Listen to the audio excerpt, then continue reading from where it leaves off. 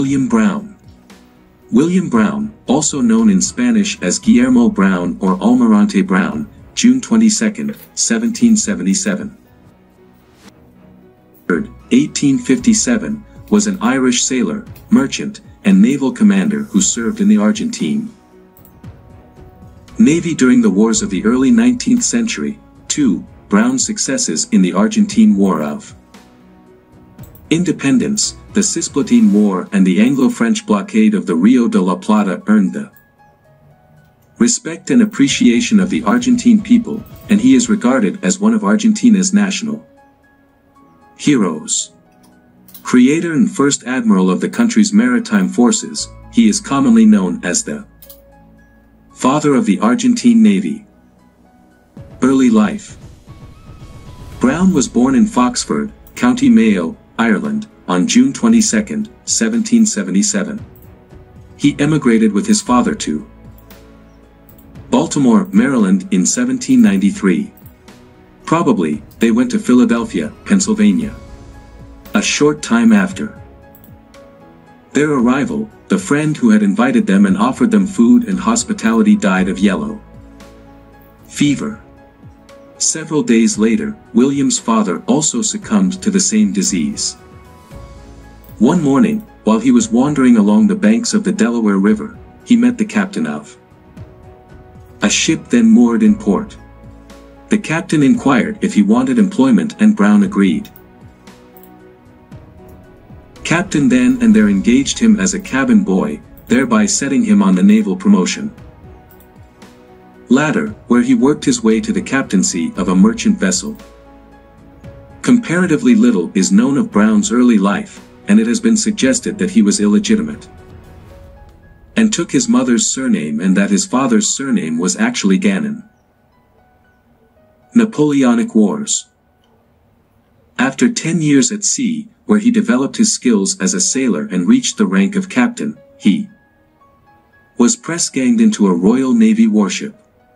British impressment of American sailors was one of the primary issues leading to the War of 1812. During the Napoleonic Wars, Brown is said to have escaped the ship he was serving on, a galley, and scuttled the vessel. However, the French did not believe he had assisted them and imprisoned him in Lorient. On being transferred to Metz, he escaped, disguised in a French officer's uniform. However, he was recaptured and was imprisoned in the fortress of Verdun. In 1809, Brown escaped from there in the company of a British Army officer named Clutchwell, and eventually reached German territory. Returning to England, he renounced his maritime career, and on July 29, 1809, he married Elizabeth Chitty in Kent. As he was a Catholic and she a Protestant, they agreed to raise their sons as Catholics and their daughters as Protestants. Brown left the same year for the Rio de la Plata on board Belmond and set himself up as a merchant in Montevideo, Uruguay. Immigration to Argentina. Brown became part owner of a ship called Eliza, trading between Montevideo and Buenos Aires. When Eliza met with disaster and ran aground, Brown carried his cargo inland, and having disposed of it profitably, he next crossed the Andes to Chile. He had by now accumulated sufficient capital to enable him to purchase a schooner called Industria, Spanish for industry, with which he opened a regular sailing packet service between Uruguay and Argentina, the first such venture in South America. Then, the Spanish colonial government stepped in, sensing a threat to its mercantile interests. War with Spain. Spanish ships destroyed Brown's schooner and took drastic steps to nullify Argentina's attempts to defend its coasts against Spanish raiders. As a result of the incident, Argentina resolved to provide ships to protect her coasts and trade, with Brown being commissioned as a lieutenant colonel at the service of the Navy and appointed commander-in-chief of the Argentine fleet. That was following the Challenge of Benjamin Franklin Seavers, registered as a Canadian merchant shipman, who relinquished his challenge when Brown's supposedly illegal press ganging earlier in his career came to light, which is believed to have tipped into his favor to lead the flotilla. Seavers was American born. However, following the Embargo Act of 1807, like most other merchant shipmen, he became Canadian to avoid the double taxation imposed on international trade. The River Plate presented new opportunities for captains of free enterprise. It was important to keep grain lines open to the north of the continent, and the Spanish stood in the way. Seavers was Brown's second-in-command. He led the first attack on the Spanish naval force, opening the blockade and providing a path for the fleet to take to high water. Seavers was also the first casualty of the battle. The news of the death of his friend and comrade impelled Brown to launch a full attack on the Spanish, as Argentine morale was low at the loss of this experienced officer so early in the engagement. On March 10, 1814, the Hercules, joined by the Julieta, the Tortugas, the Fortunata, and the Faluca, San Luis, faced the strong Spanish naval fleet commanded by Captain Jacinto de Romarate. The Armada had 6 warships, brigs, gunboats, and a land battery with 4 cannons. There was a fierce combat, after which the Hercules was stranded. American-born officer Benjamin Franklin Seaver, commander of the Julieta, was killed in action. The Hercules defended herself until 12 March at 10 a.m. As a result of this combat, Commander Elias Smith, Lieutenant Robert Stacy, and 45 sailors were killed by grapeshot. There were about 50 wounded, which imposed a heavy task for the surgeon Bernard Campbell. The flagship received no less than 82 cannon blows and was repaired in the war zone. Plumb plates were placed under the waterline and the hull covered with leathers and tar. Henceforth it was nicknamed as the Black Frigate. Richard Baxter, an English-born officer, was appointed as the new commander. On March 17, 1814, Brown attacked the island Martin Garcia together with the Julieta and the Zafir. The Hercules engaged in combat with the Spanish warships Esperanza and Carmen. A land attack was organized, and at that moment William Brown ordered the fife and the drum to play St. Patrick's Day in the morning, which boosted the morale of the troops. On April 20, 1814, Montevideo was blocked by Argentine forces. There were no other major engagements until May 14, when combat started, but the sea conditions stopped a full attack. Brown resolved to attack the formidable Spanish squadron with his ill-equipped flotilla of 7 ships. On March 8, 1814, Brown took his ships to sea, and within 48 hours, he was engaged in a furious battle. Land and sea forces saw action at Martin Garcia Island, a fortified island 20 miles 32 kilometers from Buenos Aires, known as the Gibraltar of the River Plate, which commanded the access to the rivers Parana and Uruguay. Brown failed to win possession of the island, and his flagship, Hercules, was badly battered and ran aground. Argentine forces attacked by land and sea on March 14, and after a stiff contest, he succeeded in gaining possession of Martin Garcia.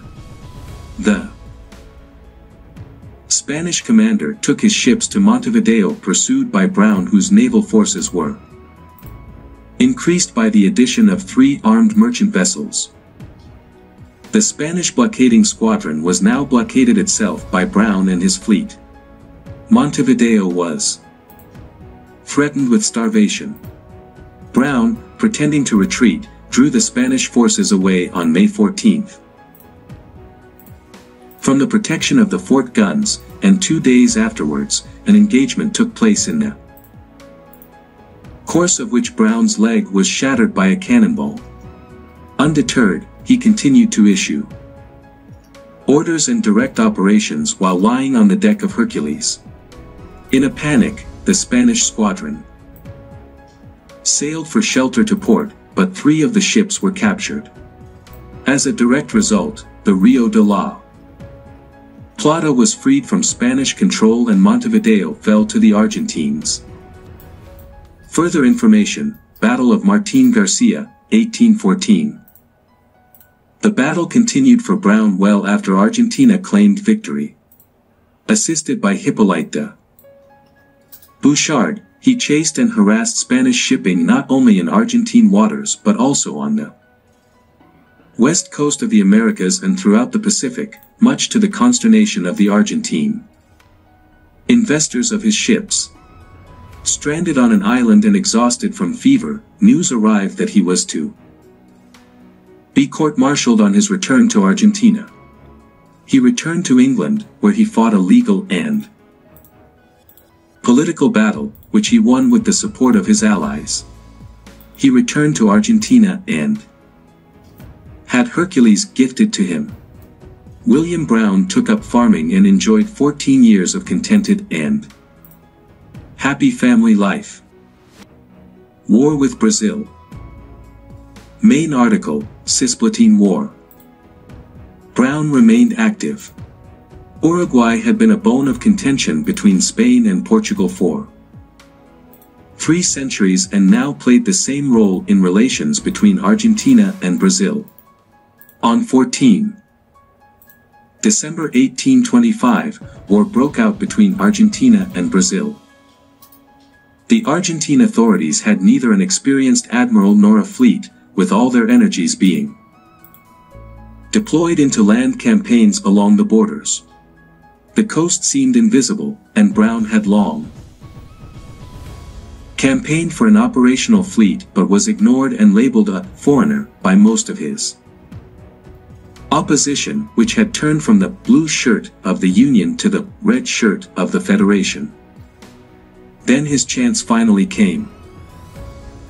He was once again coaxed from his retirement by the cap-in-hand opposition to save the port of Buenos Aires.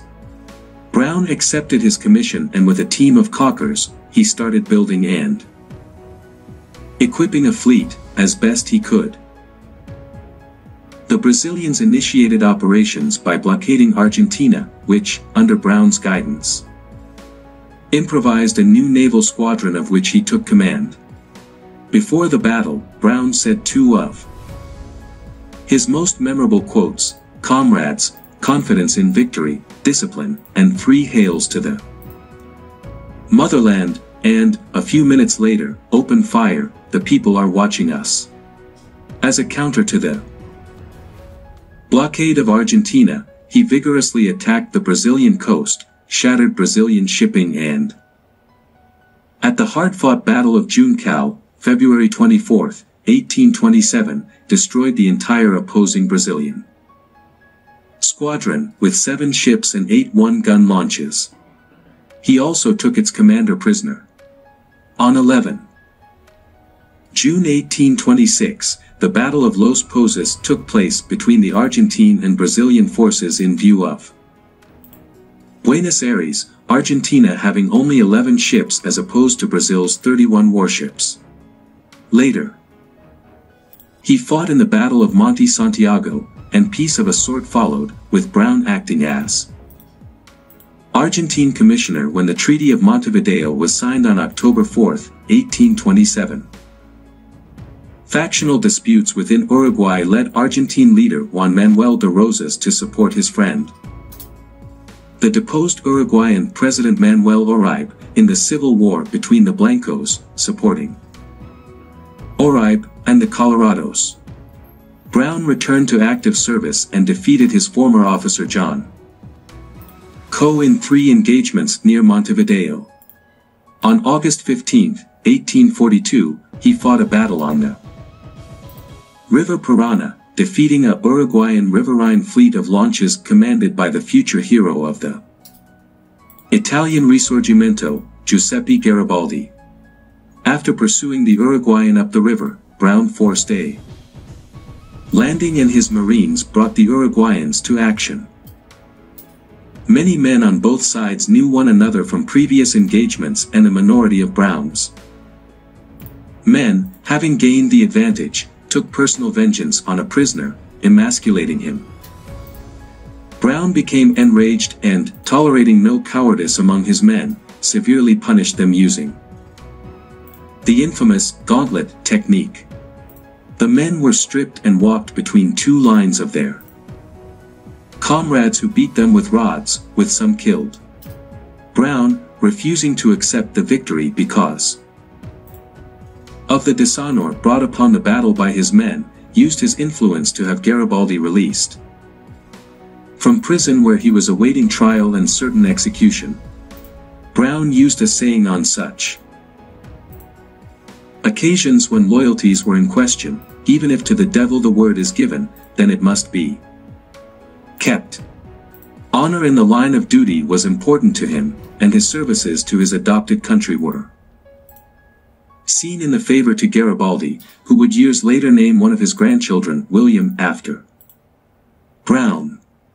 The Argentine/Blanco forces occupied most of Uruguay but could not capture Montevideo, which endured a 9-year siege beginning in February 1843.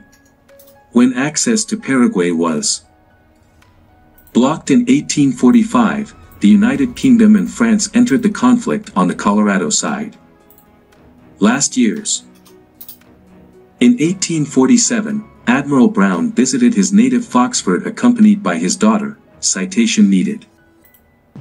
After the fall of the Rosas regime, many naval officers found themselves discharged, but not the commander of the Navy.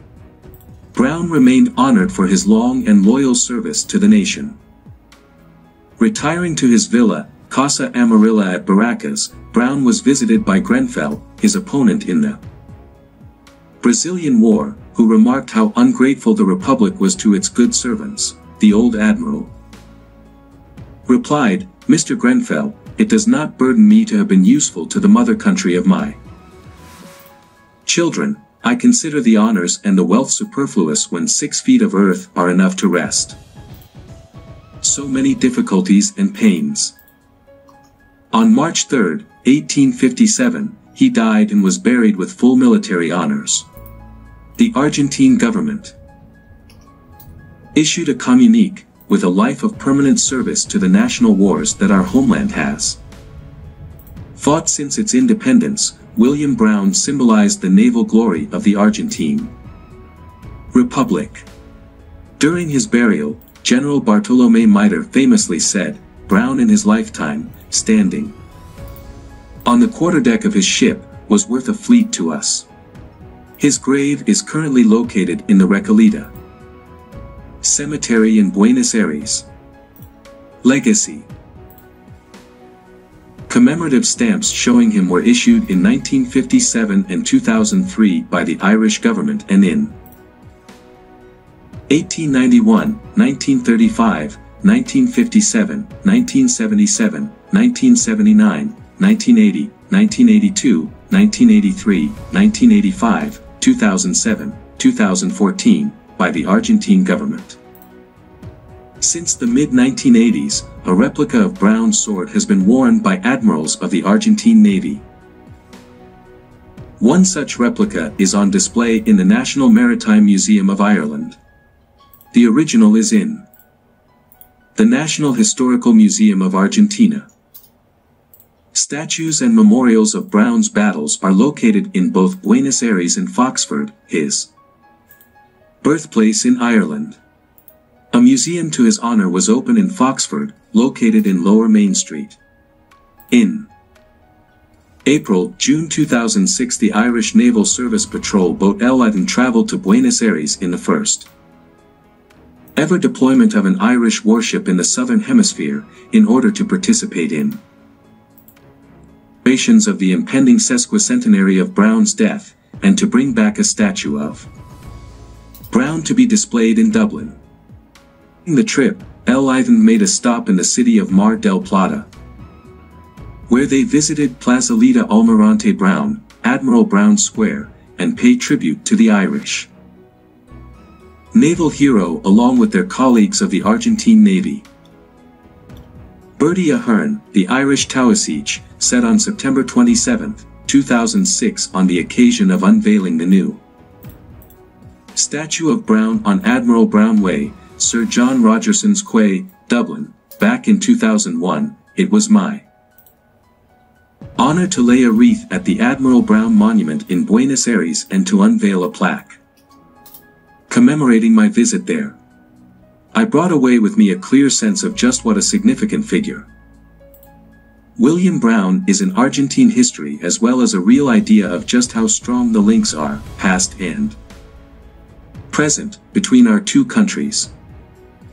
Located in Casa Amarilla, a replica of Brown's house in La Boca neighborhood, the Brownian National Institute, Instituto Nacional Browniano, was created in 1948 for research and study the nation's maritime history and naval interests, and cooperate with both the Argentine and Irish governments in the investigation of William Brown's life and military achievements. The center is based in Buenos Aires, with branches throughout the country. Brown. Also, a substantial number of Argentine warships and political entities have been named after him. Examples include the Almirante Brown class of destroyers, a group of 4 German-designed military ships commissioned between 1983 and 1984 for the Argentine Navy. ARA Almirante Brown, C-1, an Italian-built cruiser in service during World War II, whose design was similar to those of the Trento class. ARA Almirante Brown, D-10, a currently active destroyer. The Almirante Brown Antarctic Base, an Antarctic base located in Paradise Bay. In 1982, the Wolfe Tones composed and performed a tribute song titled Admiral William Brown. The Almirante Brown Department in Chaco Province, in the country's northern region. The Almirante Brown Partido in Buenos Aires Province, located at the south of the Gran Buenos Aires urban area. The Admiral William Brown National College, High School located in Adrogue, Buenos Aires Province. Spanish, Colegio Nacional Almirante Guillermo Brown. For different football clubs, Club Atlético Almirante Brown located in the town of Arrecifes, Club Almirante Brown located in Isidro Casanova Brown Athletic Club from Adrogue, and Porto Madryn-based Guillermo Brown. Since November 25, 2012, the winner of Rugby International between Argentina and Ireland is awarded the Admiral Brown Cup, La Copa Almirante Brown. Ireland became the first team to win. This after defeating Argentina 46 points to 24 points.